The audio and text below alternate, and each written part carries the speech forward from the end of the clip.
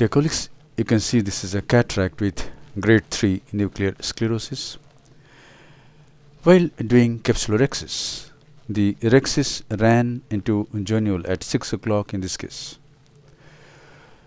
Let us see how it happened and how it was managed.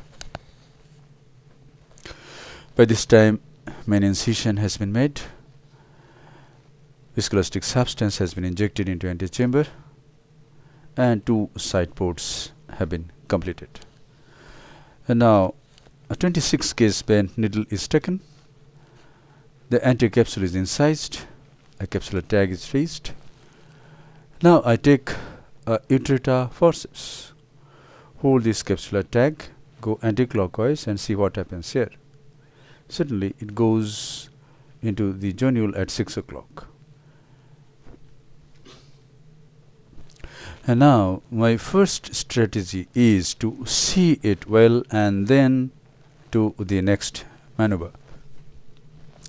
Flush the cornea with BSS. Visco inside the antechamber at the point where the Rhexis ran away. And now I place visco over the corneal epithelium, and this will improve visibility a lot. Yes, I can see the capsule, the point where it went.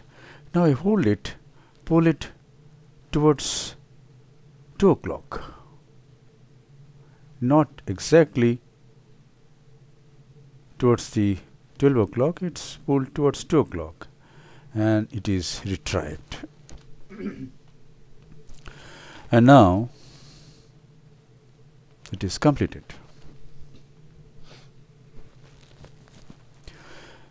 That's it.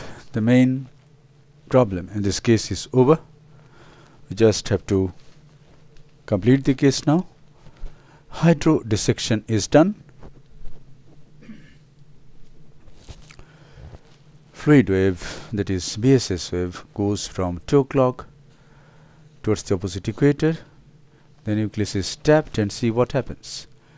As the nucleus is tapped, fluid comes anteriorly, indicating that cortical cleaving hydrodissection is complete.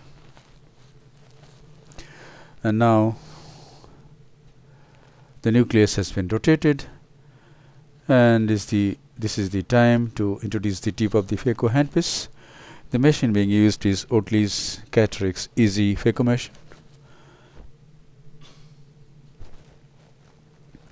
And I do direct chop. Hold the nucleus firmly, bury the tip, come back to position 2, hold the nucleus firmly with vacuum and chop it.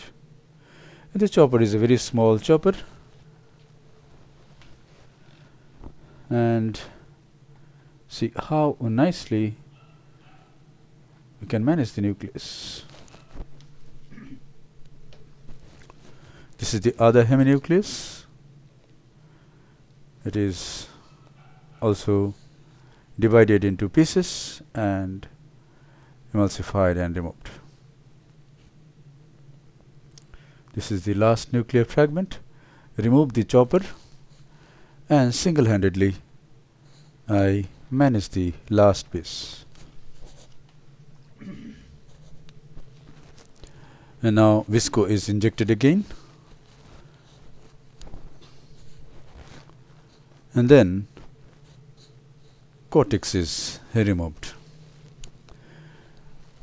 Simcoe is used to remove the cortical matter.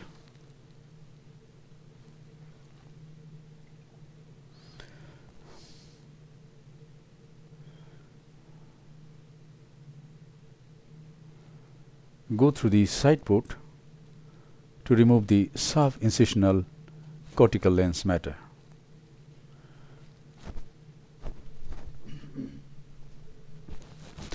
And now the irrigating probe is used to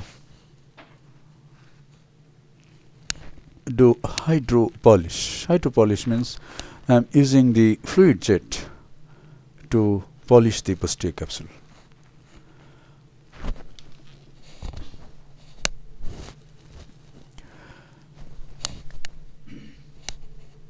And now an intraocular lens is placed, keeping the anterior chamber formed under irrigating fluid.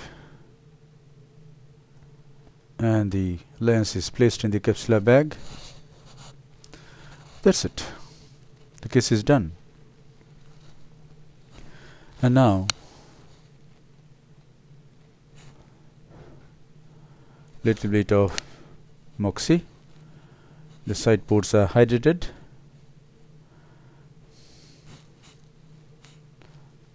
And that's it. A final lavage